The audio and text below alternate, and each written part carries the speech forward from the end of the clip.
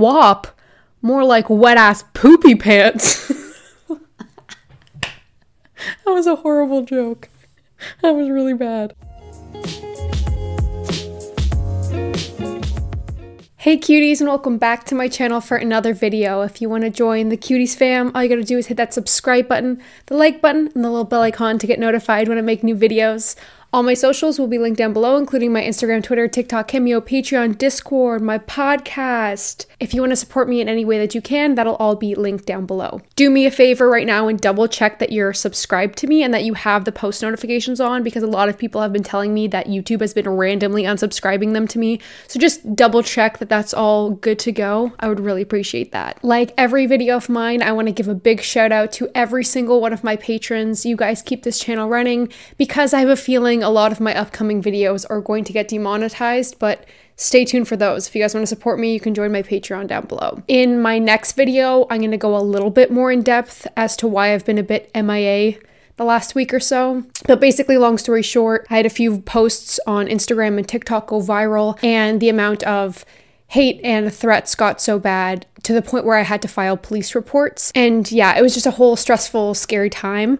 But this is a very, very great segue into the sponsor of this video. The sponsor of today's video is Surfshark VPN. Now, if you know what a VPN is, this has been absolutely key for me protecting my information online, especially because recently a lot of people were trying to dox me, harass me, get my location, and this was a great way to protect all of my information online. If you've been thinking about getting a VPN, this is the perfect time to get one. This deal is literally one of the best I've seen.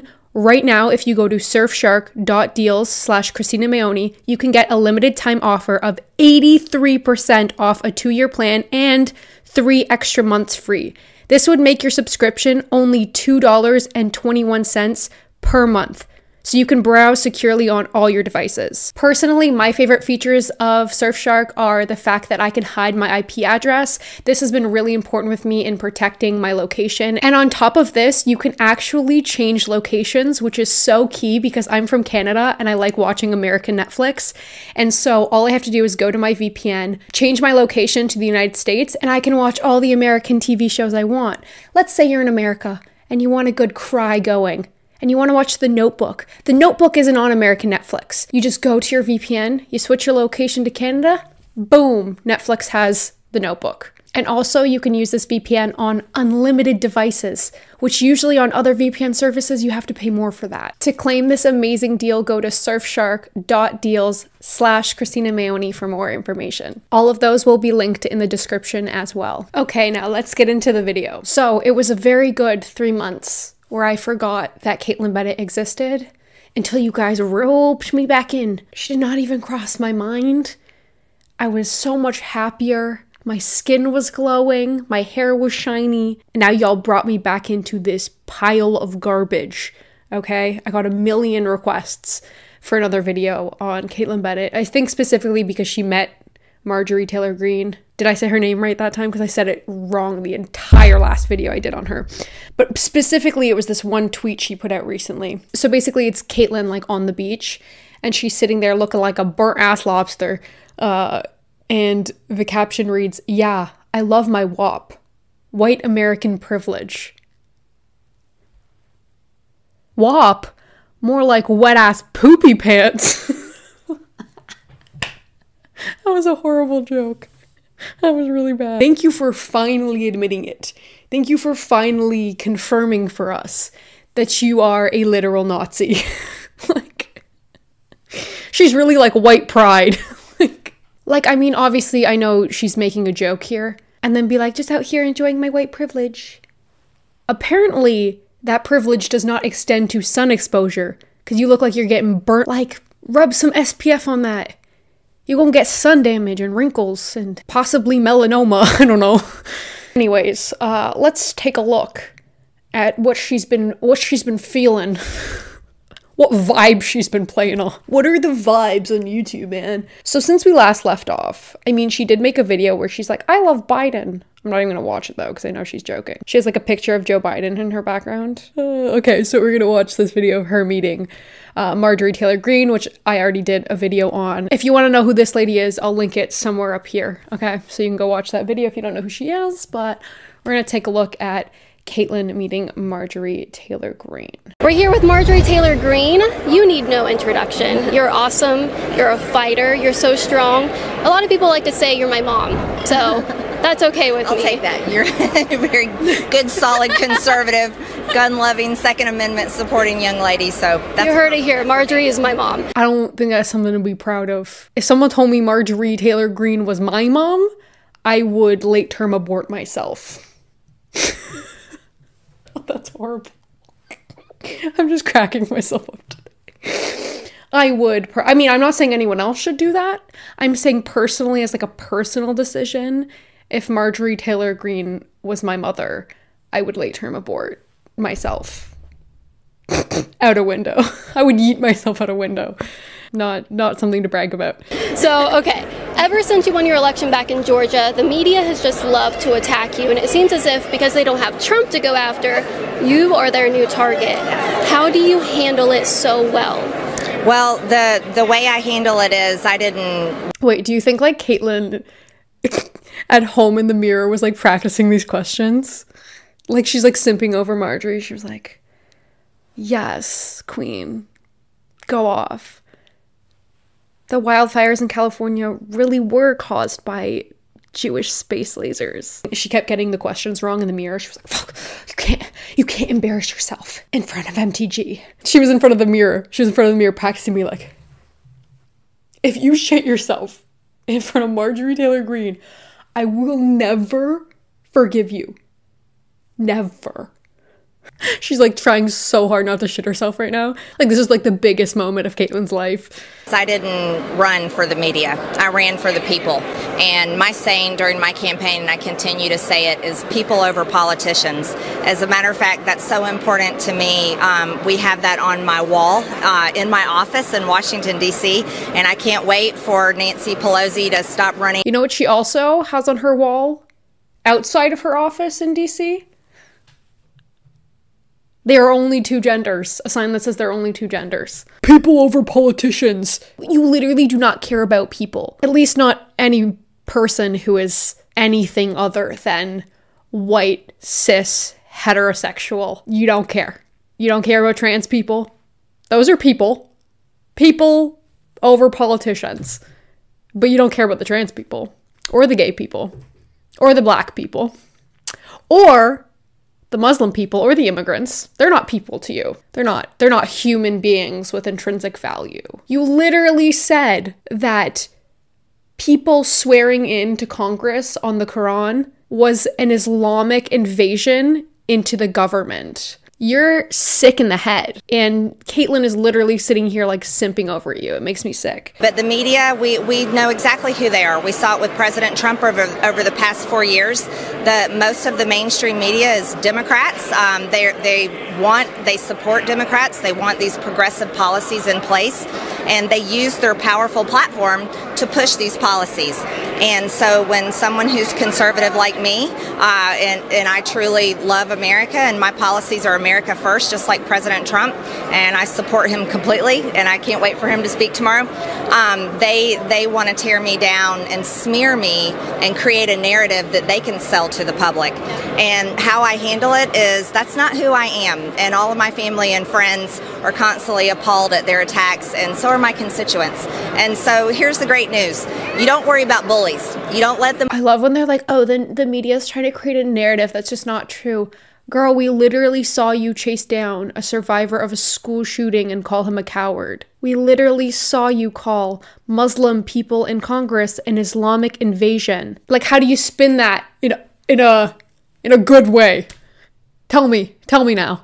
How do you spin putting a sign that says there's only two genders, trust the science, when first of all, science ain't on your side? It's not on your side at all. And second of all, that sign was across the hall from a congresswoman who had a trans daughter. Third of all, you literally said that the California wildfires were caused by Jewish space lasers, and you've been spreading QAnon conspiracy theories. Tell me where the media, if these things came from you, how the media is spinning that in a bad way. But anyways, I digress. My story is kind of similar to yours, because right now I get chased out of college campuses. They don't want me in these public spaces. They chased you and voted you out of your committee. And I know in your press statements you say, well, now I have more time to focus on the people back in Georgia. Are you still of that mindset? Are you regretting that you aren't on that committee at all? Are you still happy with who you are and where you're going? Marjorie's smile there was like, of course you brought this up. Of course. Oh, listen, that was a great big gift from the Democrats and 11 of my very weak Republican colleagues. It was 10 that voted for impeachment on Trump. It was 11 that voted to kick me off. And most of those people have been censured in their own districts and states. So I think they're hearing from people exactly the message they need to hear. No, being removed from committees right now was the best thing that could have happened to me. By removing me from committees, I have been freed up of having to listen to their woke, progressive, ridiculous, socialist Democrat ideas and trying to give Democrats some more time before they vote for horrible things like the Equality Act. Horrible things like the Equality Act. The motherfucking Equality Act. Tell me you're a bigot without telling me you're a bigot. Oh my god, this is just sad. That was just a long-winded response to say that I'm incredibly butthurt that they kicked me off the committee, and I'm trying to cushion the blow. I'm trying to stop the tears at night by saying this was actually this was a gift for me. This was actually really good for me. The establishment GOP, they hate you. They hate you. Why are they so threatened by your existence? Well, the establishment, so we can say the swamp, right? So it's the political pundits, it's the Beltway, it's the consultants that deem themselves so much more intelligent and wise, and they know better than the people, right? Well, their problem is they've been living in a little bubble, a political bubble, where they've only been looking at themselves and talking to each other. They are so clueless about what real people think, what real people want, and how real people feel. They have to constantly poll. See, the problem is like sometimes these Republicans go so far right that they almost turn left. Like, you're so close to the point. They're like this close. We're like, yes, you can't trust the politicians. They're not looking out for our best interests. Yes, destroy the establishment. Yes, and they're like, yes, and Trump will lead the way. And we're like, no, he's a fascist. It's like you're this close. You're so close to class consciousness. It's like Republicans literally stare the point right in the face and completely miss. Like, they're staring, like the point is right there. They're like looking at it and then they completely dodge it. I don't know. I don't know how to help them. It's fine. Impeach Biden. But you were one that says end of. Yes. What does ending of specifically mean to you? Where do we go with it? We completely end. It's the worst evil committed in our day. She really said that was the worst thing. What about what y'all are doing at the ICE detention centers? I don't know, that seems pretty bad. Those are like fully grown clumps of cells. So why don't you focus on those before you focus on unborn fetuses and embryos? Let's prioritize stopping childhood hunger in America before we prioritize something that doesn't even have a heartbeat or like brain function, I guess, depending on what week you get it done at. Because what is actually disgusting is letting the government regulate a woman's body. Like, you have every right to think it's wrong. That's totally your own prerogative or thought process. But you don't have the right to dictate what a woman does with her body. And you know what? More than that, the government doesn't have a right to dictate what a woman does with her body. Period. Body autonomy is one of the most important things in personal freedoms. And if you start removing even little bits of that, that is setting an incredibly dangerous precedent. One of the amendments I was able to introduce on the Rules Committee, see, they kicked me off, but guess what? I was on the Rules Committee yesterday. I introduced an amendment to stop all federal funding of that bill to go towards. Democrats rejected it, of course, because they reject any Republican's amendment. Yeah. But yeah, no, we need to end it. We need to end it. Over 62 million people have been murdered. They've been canceled.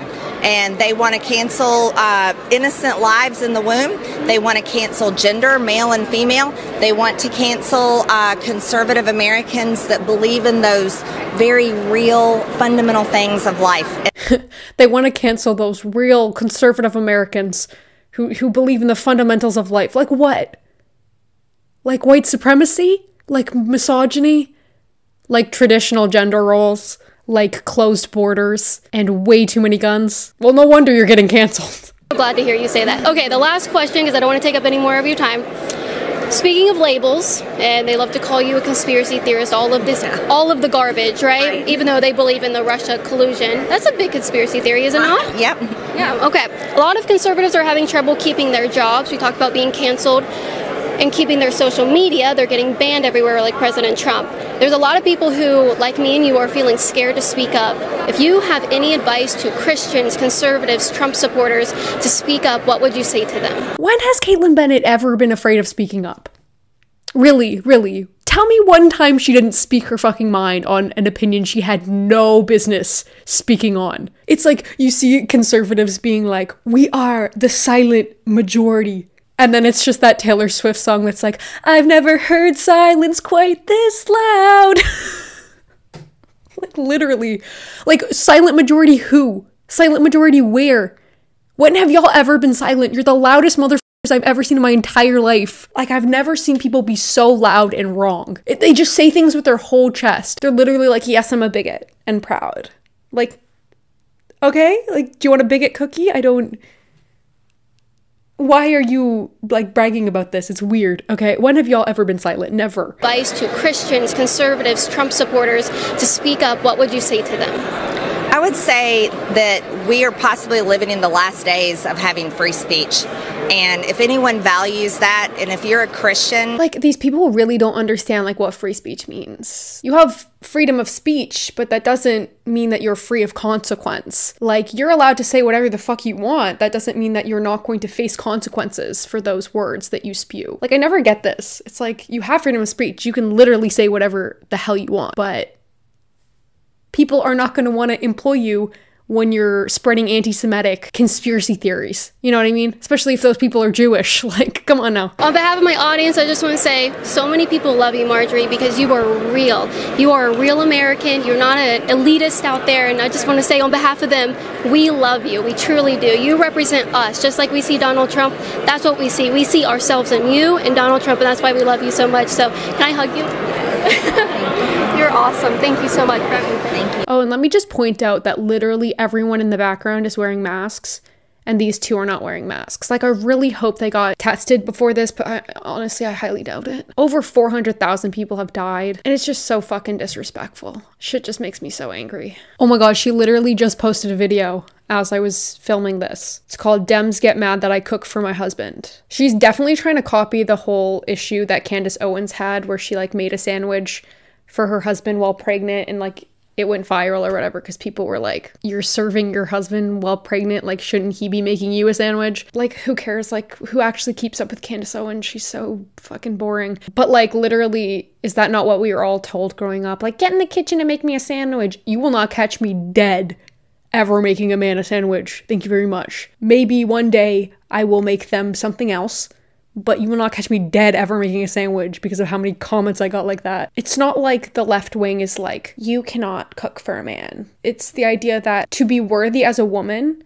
you first of all don't have to be with someone, and you don't have to be like subservient to them or to serve them in a way that it's like mandatory that you like cook and clean and do housework. That should be like a shared job between partners. She even puts way too much emphasis in this video. I'm not going to show it all just because it's like 11 minutes long and I'm bored already, but she puts such a big emphasis on, see, this is what I have. I have a husband who loves me and I'm going to do things for him, and that makes me a worthy, like, fulfilled housewife. And it's like, that's totally cool. If you feel fulfilled doing that, that's wonderful. But that's not what you're doing. You're also saying that it's a woman's duty to do these things. She said it many times that, like, you need to, you know, serve your husband and be a good wife and bear children. And she believes in these very strict ideas or what a man and woman need to look like in a relationship. And I just think that's incredibly regressive. Like, we fought so hard to be our own individuals and to show people that we are human beings with equal value.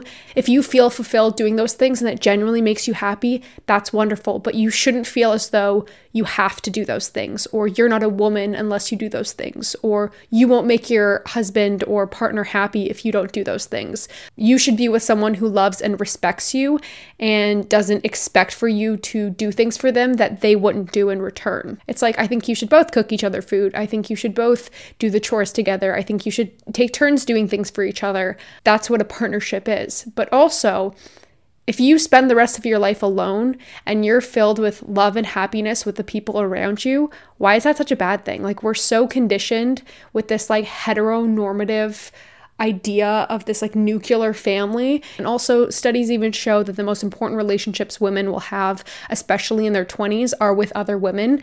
Not in like an intimate way, but I mean like in a friend way or a platonic way. Having that like love and support from people around you who are sharing your same world experience is really important. I don't know, I just think there's so many different ways to live life other than this. And it makes me sad that people are still like stuck in these like old ways of like biblical times. I don't know. The last thing I would ever want to be is a housewife. I make my own bank and I fill my own tank, and he ain't cute unless I down a couple drink. Remember that viral rap song? That was a good one. But anyways, I'm pretty sure Kaitlin's probably the breadwinner of this relationship. Just saying. Kaitlin, that's not exactly what the Bible wanted for you. The Bible really said, sit down and shut up, woman. And Kaitlin was really like, la la la la la la la. Oh, don't be gay? Okay, I'll listen to that. Like, anyways, yeah, this woman is a walking contradiction. And let's go another 3 months without talking about her. This video is probably already long enough. I can cover more. She hasn't posted that many videos, but if there's a specific video you want me to cover of hers, link it down below, or like tell me the title of it or whatever. So I guess that's all for this video. Thank you again to Surfshark for sponsoring this video. Remember to check the links down below if you want to get that great deal. Also, remember to like, comment, and subscribe down below because you know I appreciate that so much. Thanks for watching, and I'll see you in my next video. Peace!